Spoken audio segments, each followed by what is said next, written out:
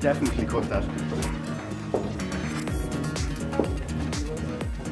It's always sort of difficult to know where to start when you have a huge cast of people in front of you, in the sense that there's so many different standards of playing and so forth. And later on, I was hoping that I could be joined by, two people over here and two people over here of different ages and so forth, that we could work on some tunes together with and see how we can improve them. And there's a lot of psychology going on with playing the fiddle. Playing the fiddle can be a stressful kind of thing to do, and there can be things that can inhibit your playing and inhibit your enjoyment, and they would be technique difficulties that get in the way of letting the music flow from in here and here into the instrument without having to think about, am I holding the fiddle properly, or am I doing the bowing properly? And a lot of problems begin really with the bow, because the thing is that unless, I'm talking now from a beginner's point of view and even from an adult's point of view as well, or more mature players, the thing is that people can be afraid of the bow in the sense that they don't want to make the scratchy sounds and all this kind of thing, which is kind of, that's completely understandable, but it's not insurmountable. I mean, that's the first thing that needs to be actually gotten completely out of the way, that you have no worries about your bowing. Bowing can bring you so much, it can make it playing so much more enjoyable once you have the technique of it down to a fine art, and that you don't have to think about it anymore. And I mean, I know when you see classical music written, you see up bows and down bows and all that kind of stuff. Well, that is out of the question when you're playing traditional Irish music, in my view. And I think that there's no strict rules, but there are great guidelines that you can use when you're playing, and they will help you to the fulfillment and the enjoyment that you can have out of tunes and out of playing Irish music. And I would request that if you have any questions at all, it will help me a lot, because anyone that throws a question at me, it'll bring more information out of me. In other words, like, it's hard to think of everything that I'd like to say just by talking alone. So if there are any questions at all along the way, please say the word. Yeah. Does the bow rest naturally, or do you put pressure on it? I put quite a bit of pressure on it. I put quite a bit of pressure on it because the thing is, you have to bring the sound out of the instrument. And if you're playing it very gently, well, you'll bring a certain amount of the sound out of it, but you won't bring all the sound out of it. And also, if you're playing with others, and if you play gently, if your bowing is very gentle, you won't be able to hear yourself, and others won't be able to hear you in the ensemble of people that you're playing with. So it's very important to be able to play really loud, first of all. That's the first thing. Play as absolutely as loud as possible. Rule number one. Rule number two, practice when nobody else is listening. That's very important, because and that goes for mostly kids as well, because the thing is that if you're practicing and your mom or your dad or whoever, or your teacher is listening, you know what I mean, you feel like, I have to get this right, and you feel this intense sort of discomfort, which has to be put out the door as quickly as possible. I used to practice, and when I was practicing, my dad would come into the room and he'd say, that's either too fast, or it was too slow, or it was too this, or it was too that. And it used to really annoy me, to which point that I would never play at all at home because of that, because of just, putting pressure on me. But having said all that, yes, you have to lean on the bow good and strong, bring the full sound out of the instrument. I mean, bring out the full volume out of it. I mean, the thing is, it's grand.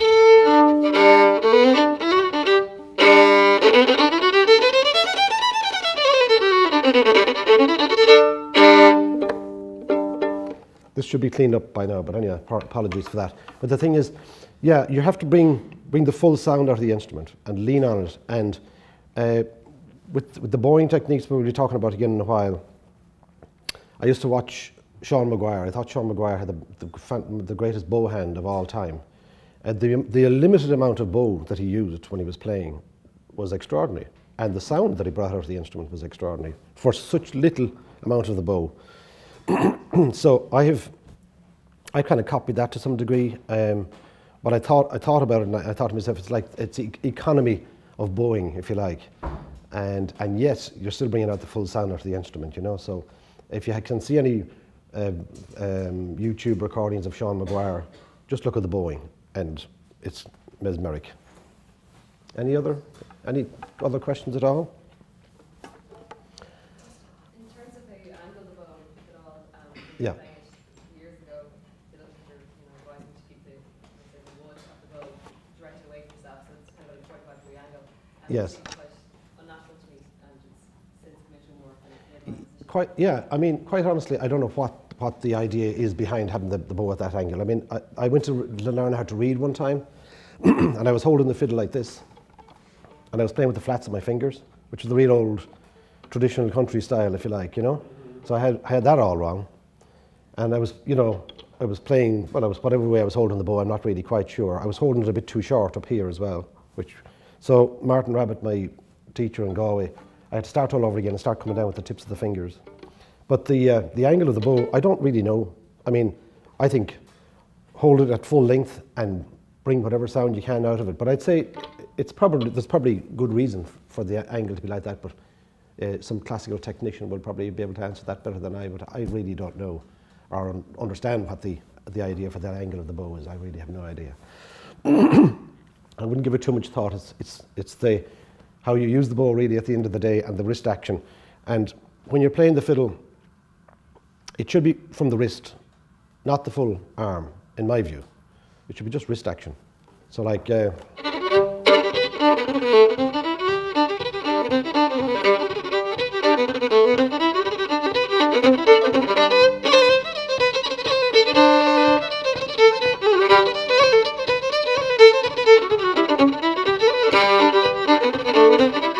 that kind of thing. So I'm using a very limited amount of bowing, but I'm still bringing out plenty of sound out of it. The long sweeps are only really for more in the classical genre, or for playing airs, if you like. And I don't know, I'm not a big fan of slow airs. I mean, they're nice and everything like that, but I wouldn't be getting, coming out in a sweat about them really, because the thing is that they say that you really need to know the lyrics of the song and all that kind of stuff to get the right emphasis out in playing airs. And anyway, playing slow airs is not much fun really at the end of the day. You can have far more fun playing a few hornpipes, jigs and reels, Anyway, any questions? Yes? You talked about the wrists, and then from a developer's perspective, moving from, when you start off playing as a beginner, you de-emphasize the full bow. Yes. And now to transition to mostly playing with the wrist, what techniques or suggestions would you have for making that transition? Okay, well, there's two ways of doing it. You can stand close to a wall with your right side and limit your space, limit your movement, or you can put a book under your arm and hold it there, and then you can't drop the book. So it sounds a bit funny and a bit silly, but those are two ways of doing it, and it sounds kind of funny, as I say, but you could try it that way, because the thing is that, as I say, if you limit your space there, or if there was somebody sitting right beside you there, you have to, you're kind of gagged for movement. So that's then it enforces you to actually use your action, bow action.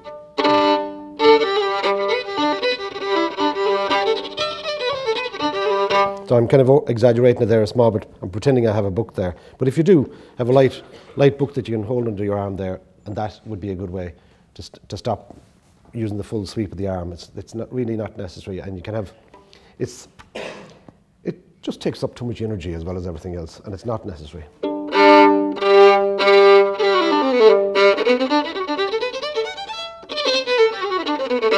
Okay, so what we might do, if there's a few people of different ages and so on would like to sit up and we could go through some tunes, and we could work on their technique, or if there's a tune that you'd like to improve on, we can do that. Or two or three things. First of all, you need to keep your fingers much closer to the strings. You don't need to lift them up so high.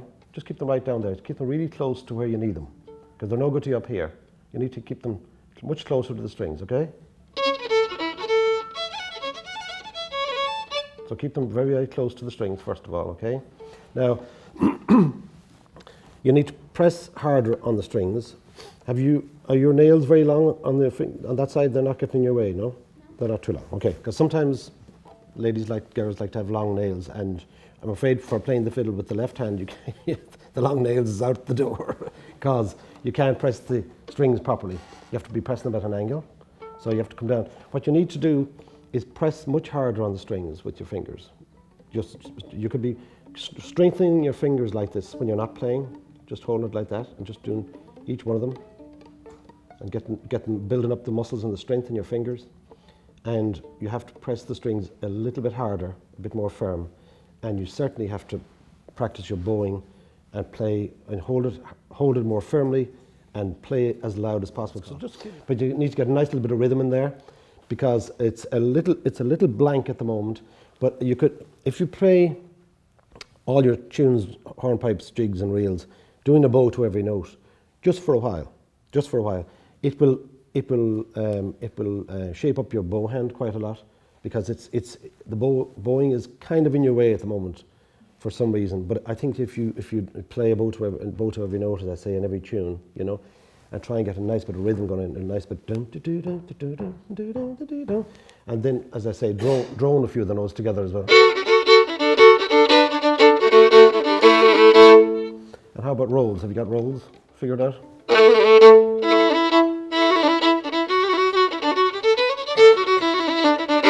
Yeah? Why aren't you using them? I don't know, I was trying to use them a bit, but maybe they didn't Okay. come through that much. Okay, all right, okay. But and it's the fear of it as well. There's a fear in our head when we start playing, or when we're not too long at it, or whatever number of years we're at it. These things can inhibit us from getting to the next phase. Yes. But I think it would be a good idea to do. I mean, I'm not trying to offend you by any stretch of the imagination. Okay, but I mean, I'd nearly start just doing the entire scales, but make sure that every note is absolutely in key. You know what I mean? That's the only thing. I mean, and you could have a tuner in front of you and stop at the note C or something, and see are you in tune. You know what I mean? Stop along the way, and just keep correcting yourself that way, because until such time as you're playing in tune with yourself and you're in tune with the instrument itself, right? That the fingering is accurate. All tunes won't sound right. Yes, I understand. Do you know what I mean? And then you'll be always kind of stuck, you know? Yeah. So, not at all. We'll come back again. How are you? When you're starting that, you go, well, you should go. Huh? Lean in right away, yeah. So do that. And just wrist action on.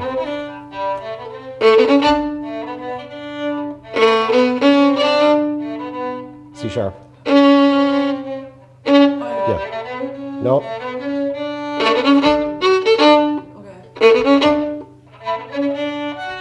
Okay, that's it, yeah. Now the thing is, back to the bowing there, right? Your bowing is really quiet. It's like skimping across the top of the strings. Yeah. That has to stop. Really, honest to God, you know, you can't. It's not always like that. I just feel really nervous. Oh, don't be. don't be. No, but I mean, the thing is that I was saying that like to everybody. I mean, you really have to bring the maximum volume out of the instrument, you know. And if you do that, before you start playing a tune at all, checking your tuning and doing these big, long, loud strokes, right? And double stops, and you know what I mean? Like, that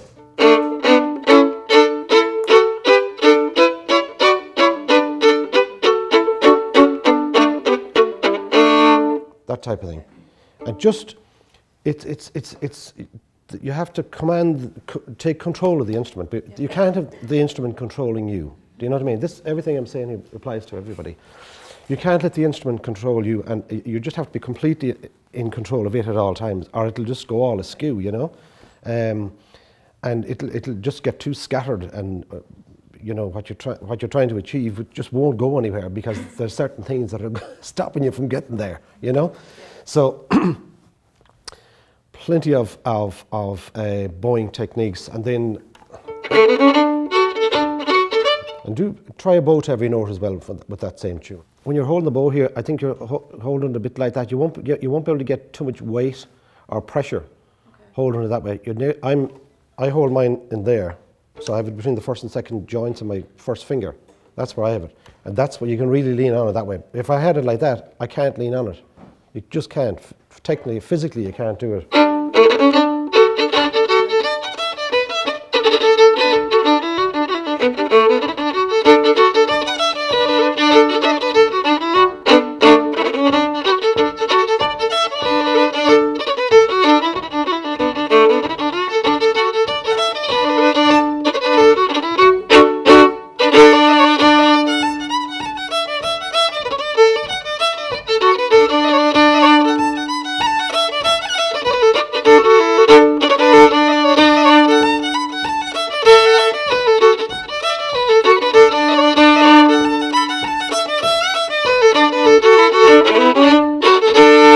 Resonate a lot of the strings together as well when you're playing, because it just fills out the whole and colours it in a small bit more, you know.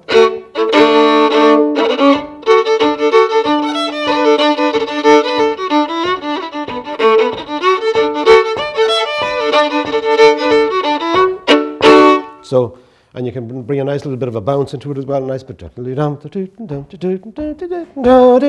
you can switch your volume in and out as well, you know what I mean? You can bring it up the volume and tone it back a bit as well, you know, rather than just having it, you're playing it at just very one safe level at the moment, right? That has to stop. Right, any questions from the house? How close to the bridge do you put the bow? I'm more to the top of the fingerboard. I'm closer to the fingerboard than I am to the bridge. Okay. But you can bring it up as well. For a certain kind of a tone, you can get a more of an edge off the sound. You can get a more brittle sound off it if you want to come up a bit closer to the bow. You'll see that in classical players as well. They'll go up there occasionally as well, and because it's for a special sound effect, you know. I stay away from it myself to be on the safe side, in case I'd be eating my own words. How do you stop a bow bouncing? How do you stop it bouncing? Yes. Certainly hold the fiddle in, the bow in here between the knuckle and the first joint. That's the first thing. And lean on it. You can't, if I do that, you see? Too light, that shouldn't be happening. I mean, really, the bow, the stick is pretty much resting on the hair when I'm playing, you know? So there's no space for it to bounce, you know what I mean? Okay, so that's an absolute must, I'd say. You can't just play loudly all the time. I mean, that sounds a bit vulgar, but it's not. It doesn't meant to be. This is very important that you play really, really loudly all the time and very strong. You know, very firm. I'm going to get you to play a few tunes in a minute if you don't mind. Is that okay? Right, good lad. Yes. I'm saying at the end of the night, all the hairs is falling out of his throat. Is that normal, like on the hairs on the bow? Yeah. After I'm playing a couple hours. right. Well, Maybe a man. Well, yeah. So my bows are cost me a fortune. I bet they are. Well, this needs to be re-haired as well. You know. The thing is, like, if the hair's been broken all the time like that, it's either one or two things. You're playing in a very noisy place where the person can't be heard, like in a pub, or in a pub scene or whatever. You know what I mean? You'd be better off having some sort of a proper pickup or something like that. I have a sound system which is inside in the fiddle, which plugs in here. It's not cheap now, mind you. It's about 500 quid, but you can then you can play at a very comfortable level, and you can just turn up the volume, really. But if is it he or she is playing or you're playing in a pub? Is it like in a pub, noisy pub? Yeah. Yeah. So maybe you just said about. So you can hear the fiddle, and but the all hairs come out. Yeah.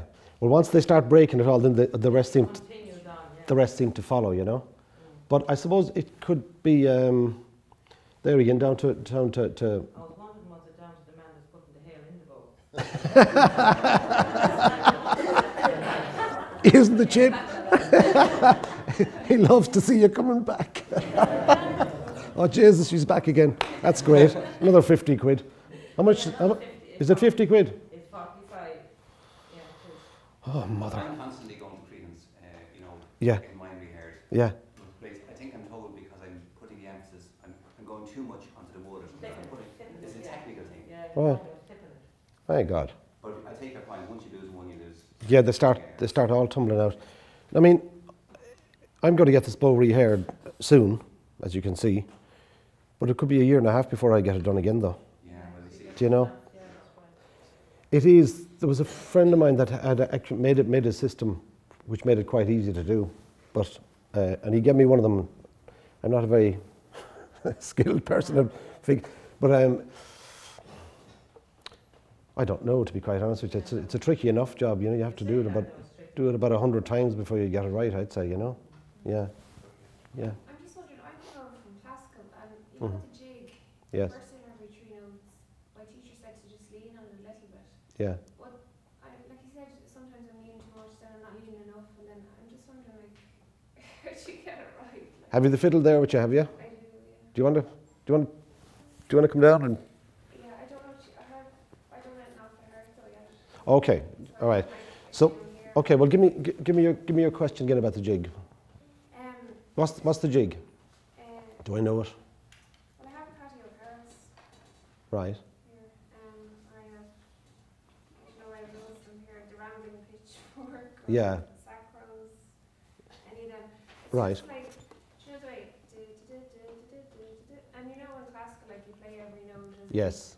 Yeah. Then when you come to sacros, like you have to kind of lean on the first note. Yes. Yeah. So he says sometimes I'm leaning too much, then I'm not leaning enough. Right.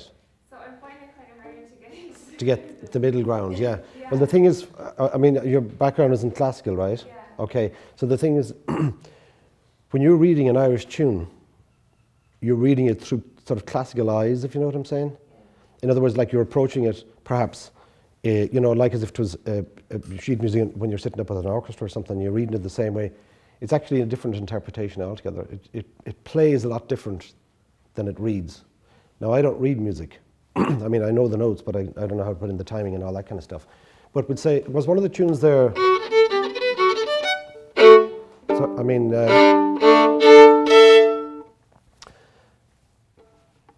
I'll play it and then we'll have a quick chat about it.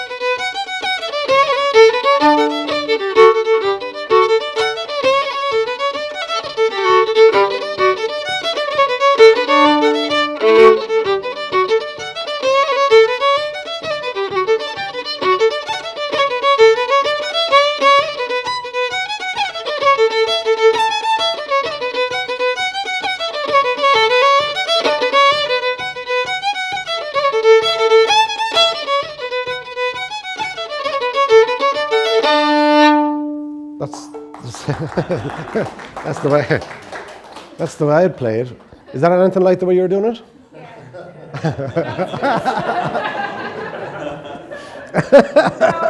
Sorry, I didn't mean that to sound like it sounded. So there's fierce puns on words here. But so I suppose you have to get a little bit of a jaunt and a little bit of a lilt into it.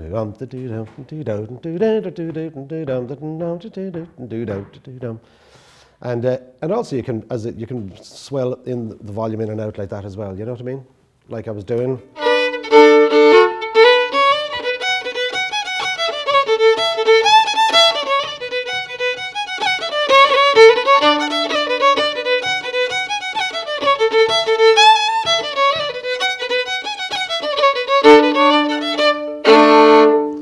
So let's see. I'll play Farlagara and see does one thing cancel out the other.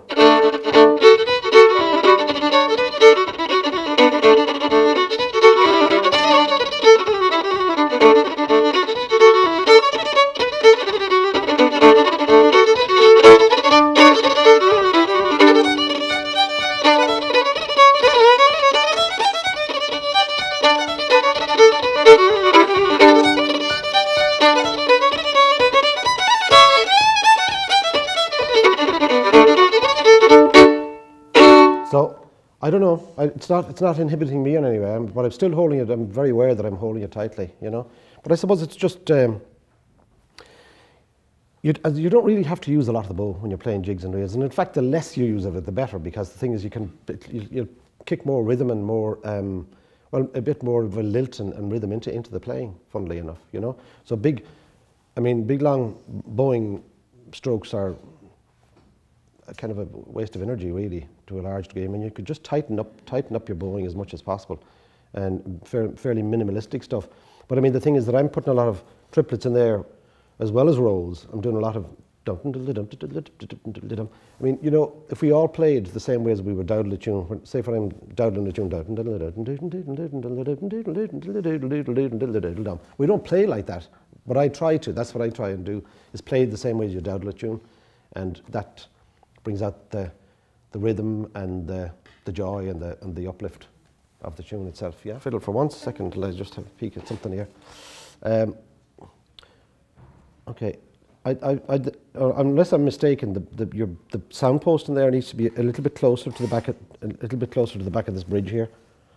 You see, it's a little bit too far back. In my view, see with the little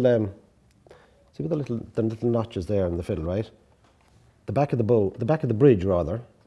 Where's my glasses? The back of the bridge should be in line with that, right? And then the sound post should be directly behind that right pillar, right in there.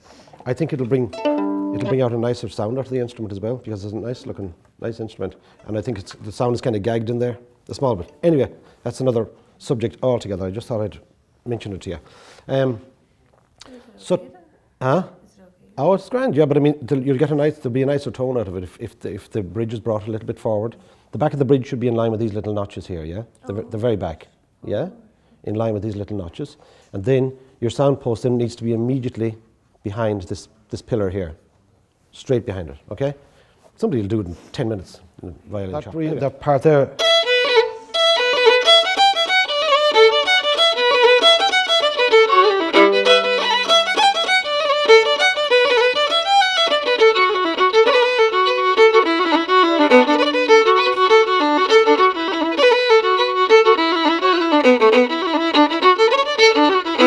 And once you get the tune into your head, dump the notes, you know, because if you keep looking at the notes, you'll be just connecting with the notes and the fingers and the bow, and there's nothing coming from in here really. Once, you know what I mean? It just, the notes get in the way after a while of you know, your feeling for the music and what you're playing. You know, it really does, because it gets in the way of your enjoyment of it, you know. So once you have the tune off, I mean, could you play that tune without reading it?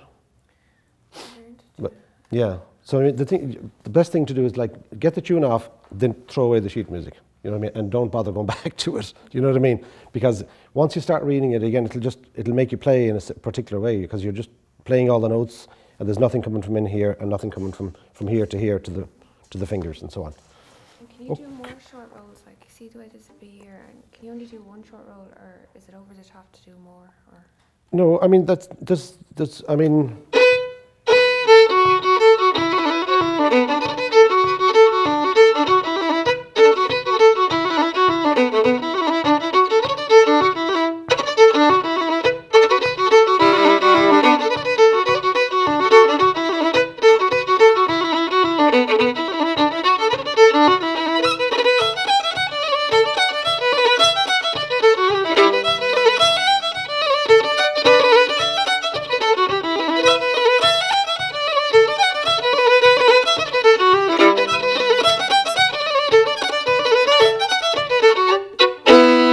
I mean, they can only put in the rolls where they can be put in, if you know what I'm trying to say. But it's a good tune. What's that? Over-define it, first of all, and then you can pull back from that a small bit. So, in other words, like exaggerate the emphasis of what I'm talking about. It's like you're really spelling it out to somebody. That type of thing. And then when you pull back from that a small bit, it just becomes really nice then. It goes, it's kind of, a lightheartedness kicks in then, and that's where the fun and the joy is in it. Questions? Any question from the house? Yes. Your own instrument, you know, how old it is, what kind of instrument it is? It's a German copy of a a Garnarius, and it's the man by the name of Gutter, Gutter, made it in, I don't know where it was made, to be honest with you. It's probably in there somewhere. But it's, as I say, it's a copy of a Garnarius, and I remember one time I was doing gigs with Stephane Grappelli, the great jazz violinist, the late great jazz violinist, and he had the real thing. He had the Garnarius and I had the copy. But we still had good fun playing together, though, you know. And I got to play in Washington, the Library of Congress in Washington, D.C., the Smithsonian Institute. I got invited in there one time. They have 3 Strad violins there, and they have Fritz Kreisler's Garnarius is there as well. And out of all the fiddles, Kreisler's Garnarius was the real thing, I thought. I wouldn't give tuppence for the Strads, but I mean, you know, obviously they're worth a fortune and all the rest of it, but it didn't sound any good to me. They didn't sound, no, I mean, they didn't sound, I mean, this isn't, I bought this fiddle for about 150 quid about 150 years ago, about 35 years ago, 40 years ago.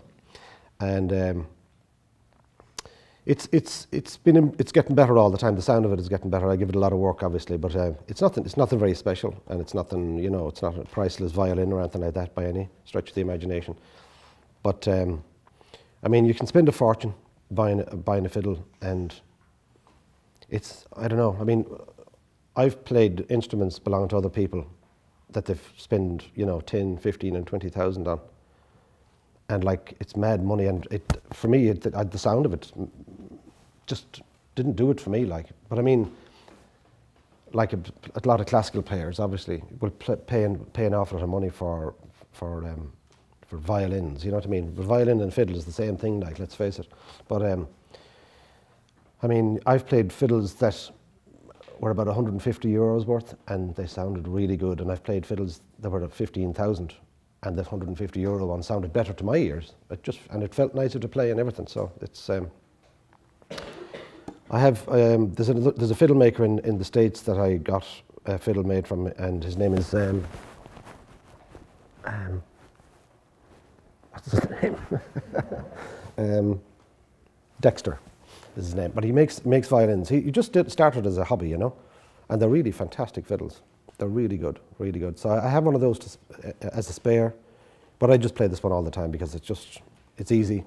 And also, another thing that people might want to remember, a lot of people's fiddles, they have the strings are so high off the fingerboard, excuse me. They're really high and uncomfortable. I don't know what yours are like now, but mine are really, I have the bridge as, well, I had the fingerboard reshot to rise up a small bit like this because I didn't like the tension on the strings to be so high. And so they're just so comfortable to play, and a lot of people have their strings are so high up off the fingerboard, and it's sore, and you get pains in the backs of your fingers, you know, and it's very uncomfortable. I don't know if you've noticed that, you know, but anyway, keep the strings, or keep the fingerboard and the strings as close together as possible, is my advice, and you can have far more fun playing the fiddle, and you won't get a pain in your left hand either, but you will for a while when you're doing these new exercises I'm giving you. That's right. As I keep saying, try these new bowing techniques now when you go home, right, or whatever, and just like tighten up the bowing altogether. Okay. Play as loud as possible, and do these exercises when there's nobody around, when there's nobody listening, because you know you'll be self-conscious about the fact that somebody else is listening, and you won't take the risks, and you won't make the noise. Do you know what I'm saying? You won't bring out the level of volume that you need to do. You know. Any question? Yes.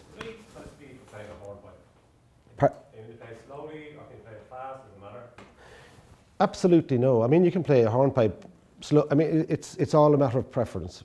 I mean, there's obviously you can play a hornpipe up to the speed of a reel. You know what I mean, if you want. You know, but it's all to do with the lilt and the kind of the enjoyment that you bring into the tune.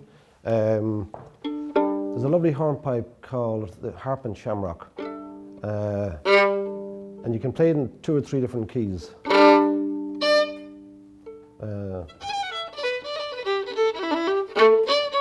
I'll start playing it in D, and then I'll go into A, I think, and then G or something like that. Anyway, but it's a lovely tune, and you can play it. You can play it.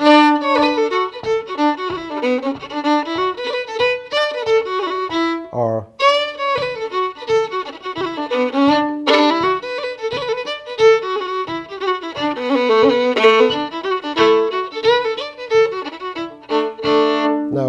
a hornpipe like that, which is a kind of a contemplative kind of a tune, there's a nice thought process going through it. You know what I mean? It starts in a lovely place and goes off to a lovely place. You know, a lot of other hornpipes are fairly well. They're just a hornpipe. You know what I mean? And they're nice tunes. But there's certain tunes like this harp and shamrock. I think there's a contemplative aspect to it, and I think in that case a nice, comfortable, slow pace because there's a lot of depth in the tune. Oh, I'll play that one and then I'll play something else to compare it with in a minute.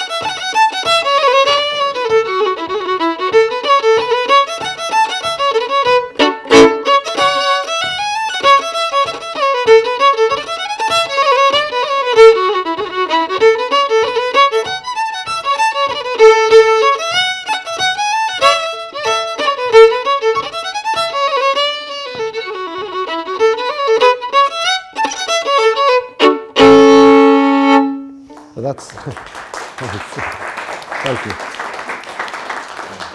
Well, that's a lovely hornpipe, and it's a fairly recently written tune. I think some McCarthy man from Cork, and Pat Crowley and somebody. Is it Pat Crowley and Pat Crowley? Anyway, isn't he the piano player and keyboard player? Is it? That's the same Pat. I think so. Yeah, lovely tune, isn't it? Yeah. But so that'd be. Those kind of hornpipes are kind of unusual in the sense that I said there's a kind of a contemplative element to them. Wait till I see. I mean, say for example, if you do this one.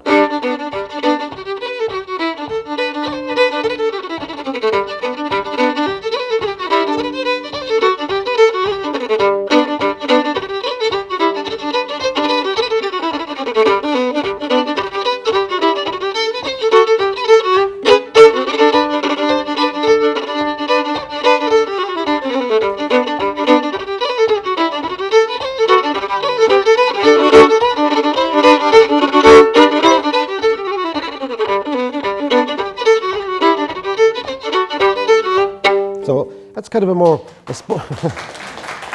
thank you. It's kind of it's a bit more sporting and a bit more frolicking kind of tune. You know, you can play around and have a bit of fun with it. And it doesn't. You're not going to do it any harm. You know what I mean?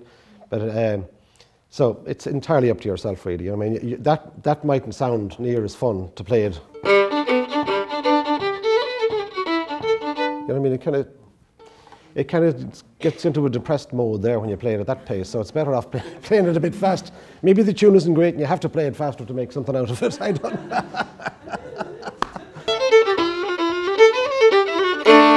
It seems like I haven't played it since either, by the way I played that. It was fairly hopeless. But to answer the rest of your question, no, I had no sort of great grand plan until I was about 15, I'd say. I'd say I was about 14 or 15 years of age when I absolutely made up my mind that music was going to be for me.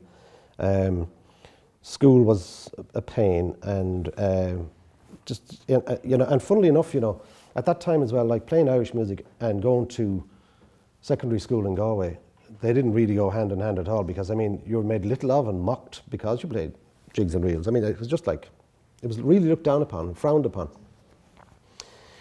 Which I suppose had, you know, I thought to myself, well, I'm going to beat that system anyhow. I'm going to knock that out of the air at some point in time, because I just felt that it was so wrong that so many people, so many Irish people, had this distinct sort of hatred for Irish music for some reason. Now, I don't know, it's probably a historical or whatever the case may be, but for a long time, for many, many years, and too long, Irish music was held in, with serious sort of, you know, like, God almighty, like, you know, this kind of, the term diddly eye didn't even come into it at that time. It was just like, it was just disliked, and that was the end of it. You know, you play, oh God, you know. And then when I said to my father one day, I said, you know, I'm gonna play professionally, and he says, oh God almighty. I mean, his heart sunk. His heart sunk. He was, you know, he said, look, it's great to be able to play music, and it's a wonderful passport to bring you anywhere here, and you meet lovely company and all the rest of it. But for God's sake, don't try and make a living out of it, because the poor creatures that he saw trying to make a living out of it arrived on a bicycle with a fiddle under their coat for a few free pints in our pub in Corndulla in the darkness of night. You know, travelling minstrels. That's the only kind of musicians that he knew. You know, apart from the odd local person who could play a bit, and the man that taught him, Paddy Ford. You know. So there's very few people playing it, and I felt at a very early age that I really wanted to try and change that around, just for myself for a start off, and you know, and if it affected everybody else, then all the better. But it certainly has come full circle. I mean, the amount of people everywhere across the globe playing Irish music, and especially in Ireland. And I saw a young band playing last night. They were called Cuig or something, right? They're from, I think, from the north somewhere, and like they're like 13, 14 and 15 years of age, right? And I'm telling you something, I never heard the like of it. They were just incredible, just really good. And I was at the Fly in Derry, and I saw all these young people playing, like, and it's frightening now, the standards and where it's all come to. It's just brilliant, so it's a joy, and I'm delighted, you know, so that's a great question. Well, you practice for as long as you feel like practicing, first of all. And if you're really enjoying yourself, your time will fly. You know, it's the same as if you're on Nintendo or something like that. The amount of time, or on an iPad or something, the amount of time that'll pass if you're enjoying yourself. You know what I mean? If you're really into what you're doing and you're enjoying it, and that, rather than practice when you want to. If you feel that you have to practice, it's a kind of, it's an awkward one. Say, decide to practice yourself, and don't wait for somebody to tell you to practice, because then you feel like, right, okay, it's like it becomes a kind of a chore or a kind of a homework thing. You have to get that out of your mind. That has to go. You have to think, I know what I'm going to do. I'm going to take out the fiddle and play a tune. That's what I'm going to do. So if you come at it from that kind of a psychology, you'll have a lot more fun with it. And then practice for as long as you feel until you get tired, I suppose, you know. But enjoyment is the most important thing, and decide to practice yourself rather than have somebody else telling you. Sorry, Colin. Yeah. Are there tutorial books? You're giving little exercises which are very useful. Are there tutorial books for Irish music? I don't know. Right. But I think you put an idea into my head, though. I think if you put this into print, it would be very invaluable. Yes, honest to God, it never even occurred to me until you. Okay. Because there are all sorts of books out there for classical music, you know, Right. tutorial books. Right. Okay. And one I Okay. at the beginning, Well, touch that's on good. slow airs and all. Yeah. Yeah. I did. Have you a question about it? Well, since I've arrived, you've been talking about dance music all the time. Yes. The joy of it and so on. Yeah. But there is this wonderful treasure of slow airs. And Yeah. that's wonderful art to do it properly. It- To quote the famous Samuel Johnson, he said the Irish were a funny race. All their wars are merry and all their songs are sad. So the slow airs Yeah. is the other side of that coin. Is the enjoyment of dance music, but slow airs can be very melancholy. Well, of course they can, yeah. But I was saying at the beginning that I, generally speaking, I play one or two airs. I'd say there's two airs that I would play, and that'd be about it. For a number of reasons. The reason why I first developed a hang-up about playing slow airs was my father. When I'd play an air, my father was a very emotional man, really emotional. And when anyone would play a slow air, the tears would start pouring down his face. No, I'm honest, this is true as God. That's what I thought, and that's why I don't play slow airs. No, but it actually did put me off for a while. You know what I mean? But it just had I known the amount of had I understood at an earlier age what it meant to him to hear a slow air. Although it made him cry, it brought him great joy as well. And had I known that a bit earlier, I'd have played a lot more slow airs, even if he was crying, you know what I mean? Because I knew that it brought him so much comfort and pleasure. But I've played more airs now since he's passed away than I ever did when I was growing up. But playing of a slow air, they say that you need to know the lyrics and all that to really understand how to play it. But playing a slow air is not the easiest thing. I mean, you need really good technique. I mean, you need almost to the point of really good classical training. I think so. Yeah, because in order to get that sort of lovely distance and long notes and long bone, great quality of sound, and to be able to emphasize the air in the correct places and everything, that is a serious technique of its own. And I'd say it would really almost demand classical training for it. But I mean, as I say, like, I generally speaking, I kind of steer clear of them. Although there are some like, beautiful airs. A couple from choice. Would the Coolant be one? Yeah, I don't know. I don't play the. I know it, but that wouldn't be one that I can play it. I play She Lived Beside the Anner at the foot of Slieve Naman. That's what I play usually.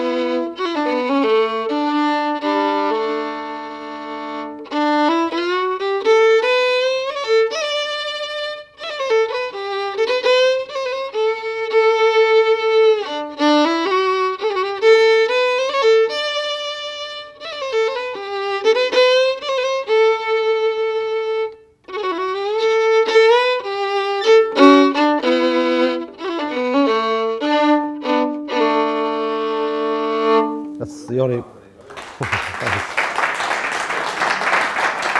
Yeah, they're a tough old station, the air. You know what I mean? But I mean, I'd be using sort of phrasing there now that like a Shannon singer would use. You know what I mean? And there are special effects, if you like, and it's almost like very close to the blues as well. There's a kind of there's phrasing that you'll hear in Shannon's singing. And there's phrasing that you'll hear in blues and stuff like that, and they're close, or even in Indian singing and Middle Far Eastern stuff. It's extraordinary, but I wouldn't be that comfortable playing airs. I'm fairly comfortable playing that one, you know. But there again, I don't have the really long bowing techniques. I'd be more on the speedy factor. So you play to your strengths all the time. And by God, they're strong. Thanks very much, Colin. So anyway, I hope you all got something out of it, and we'll see you another time, please God. Bow to every note for a while. Play as loud as possible, really loud, and get a good grip of the bow, and don't be afraid of it. You won't break the fiddle. Thanks very much.